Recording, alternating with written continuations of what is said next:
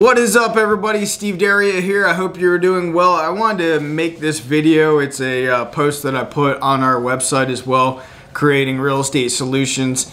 And I want to preface this first and foremost by telling you guys that I am a realtor. I am a licensed real estate broker as well in the state of Florida. So a lot of this that I'm going to discuss today really comes from personal experience of being in the business. Now, we are real estate investors and we buy real estate. We pay cash for properties. So if you guys do have a property that you want us to take a look at and get you guys an offer, description below has our link to our website, and then you simply just fill out some basic information. We'll give you guys a call and then we'll talk further about your property. Hopefully meet you guys at the property. And again, we're local home buyers here. You're not dealing with a big institutional investor in any sense. It's us, family owned, family run. And our goal is to buy these properties. A lot of them we'll fix them up and flip them, or we'll buy them, fix them up, and get renters in place. And that's it. So I want to talk about the several reasons why you would not want to list your property for sale in the Fort Myers area or anywhere else throughout Southwest Florida. We are buying real estate throughout Southwest Florida, Lee, Collier, and Charlotte, and that's what we do. So for the first reason why you should not list your home is, or it could be a severe pain in the ass, is preparing your house. So when we used to list properties, we would have to go meet with the owner and just talk about all the things that they should do to make their house more sellable. So this could include especially curb appeal, cleaning up the landscaping, painting the outside of the property, cleaning up any debris or trash or whatever the case is. And then inside the property, this is cleaning or replacing carpet, it's cleaning, deep cleaning the house, getting it clutter free, painting the inside of the house, replacing appliances, replacing cabinetry, doing certain renovations, just ultimately getting the house into a more sellable condition, because that's how your traditional retail buyer that's coming through your house, they want to look at the house, they want it to smell clean, not cluttered. They want it turnkey so they can go in, move their furniture in right away, and buy your property. So there's a lot of work that has to go into a lot of properties, and if your property has a lot of deferred maintenance, then it may make sense to sell to cash buyers like us, where we handle all of that. The next thing is preparing your house every day. I can tell you, even selling our own properties that we've lived in, you know, making sure that the house is clean every day, making sure that the counters are cleaned up, the bathrooms are clean, make sure the house smells good. If you have pets, removing pets for any showing. So basically, you don't know when a showing is going to happen, and you don't necessarily want a 24-hour notice for another realtor to show your property, because you want it as easy as possible to show. So you're gonna have to deal with some of the headaches of making sure that the beds are made, the place is clean, animals are removed from the property to give the best experience for that new buyer. The next thing is you're gonna have countless strangers coming in and out of your property.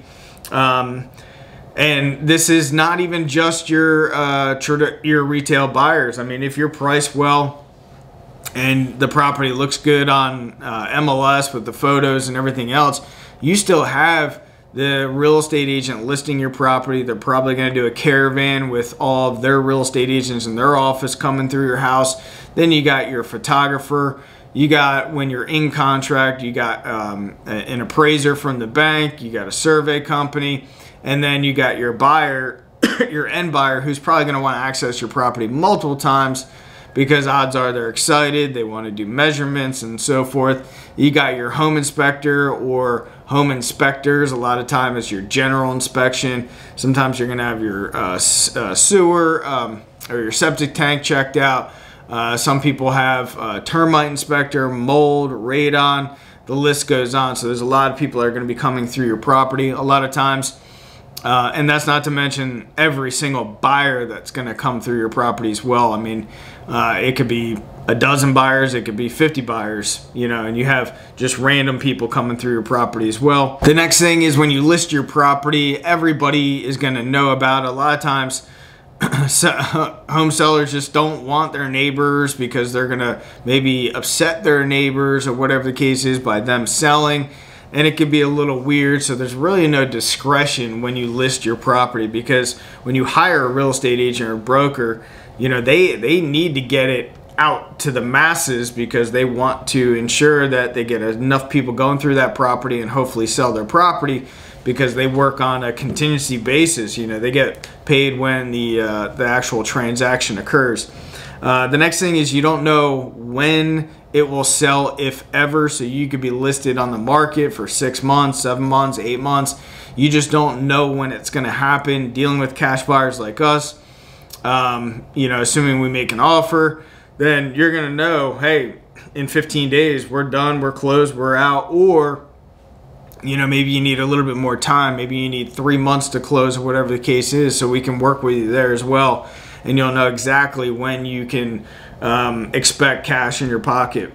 The next thing is you'll likely have repair requests. When you're in contract, depending on the contract, you might even be obligated for repairs to your property up to a certain price point. And so when they do their home inspection, you might be required to fix a leaky toilet, fix the roof. I mean, the list can go on, and depending on your contract, your buyer could back out for those repair requests. When we buy properties, we do have, in many cases, a small window for an inspection, usually 2 to 3 days, and in virtually every case, we're not going to come back and ask you to repair anything on your property. And that leads me into my next thing is a lot of buyers will ask for a repair credit, and a lot of sellers just don't want to do the repairs, so they'll agree to a credit. But a lot of times these buyers have to deal with the headache of a repair, so they're going to build in more of a headache fee because they have to hire the contractor to deal with those repairs on the property. Another thing too is buyers many times will request that the sellers pay their closing costs. And a lot of times you'll see this in contracts that seller agrees to pay 3.5% toward the buyer's prepaids and or closing costs. Because let's face it, this day and age, a lot of people do not have a whole lot of money in their bank accounts.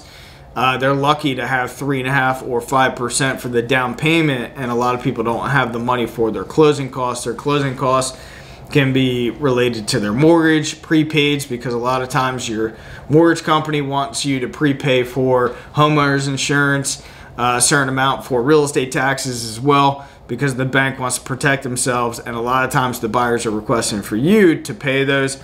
We never ask for that because we're paying cash for the property. If you list your home, you will be obligated to pay usually pretty big commissions. I mean, you're talking anywhere from 5 to 7 to 8% depending on the property. But you know, 6% on $300,000 is $18,000 that you pay in commissions. There are no commissions at all in our transaction, so you won't have to worry about that. If you list your home, depending on how you guys negotiate it, you might have to pay the title fees, including title insurance as well. And we actually pay for that, so you're not going to be obligated for any title fees. When you list your home, you usually get stuck in a contract, in a listing agreement, and rightfully so. You know, when a real estate agent takes on your property, usually a good agent is going to spend the money on a photographer. They're going to spend money on mail campaigns. They're going to spend money on Google ads and Facebook ads and all the marketing costs that they have to do in order to generate as much action. They should be doing that anyway, but you guys are locked into those contracts. So if you want to cancel that contract, usually there's a cancellation fee, and a lot of times they're going to require you guys to pay all those marketing costs, assuming they can back it up with receipts. And let's say you guys run across your own buyer for the property, odds are they're not going to allow you to get off the hook not paying a commission. Even if you procure your own buyer, they're going to require you guys to pay that commission. The next thing too is you'll likely deal with a finance buyer, and finance buyers You know, so basically when somebody has a pre-approval letter, that is to me garbage, because I could call my lender right now and say, hey, can you call this buyer and get them pre-approved as quickly as possible and send me a letter? And they'll send me a letter within 10-15 minutes of talking to the prospective buyer. And basically they're asking questions like, what do you think your credit score is? How much money do you make? How much debt do you have? How much money do you take in every month? How much do you have in expenses? And they don't verify any of this information until they actually go through the approval process. And then that real estate agent, that buyer, and that seller, and that listing agent, everybody's wasting their time on that buyer, only to find out that they can only afford $200,000 instead of $375,000 because they didn't disclose to that lender during that pre-approval process that sure enough, they had all this other credit card debt, they're delinquent on this bill, they're delinquent on that, their credit score is down the tubes, it's 550, and ultimately they just cannot afford your property. So there's a lot of people that waste time, a lot of inexperienced real estate agents that don't know what they're doing as well. The next thing is you don't know what type of buyer you're dealing with, and a lot of times they're represented by another real estate agent.